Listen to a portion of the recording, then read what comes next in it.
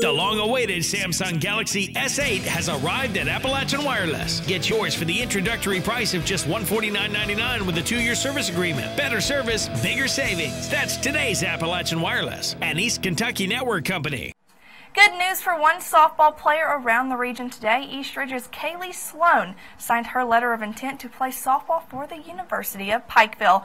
Kailee is a catcher for the East Ridge Lady Warriors and currently holds a .392 batting average over the course of 28 games this season. I caught up with Kailee following the signing to talk about her commitment and a little about the upcoming district play. It was amazing being able to play 4 years with all the girls and everything. I was very blessed to be able to play with all of them, the great coaches that I had and stuff. So I'm very thankful for that, and I'm thankful to be blessed to be able to play at the next level. Well, Terry always says you always have to look at the game that's next.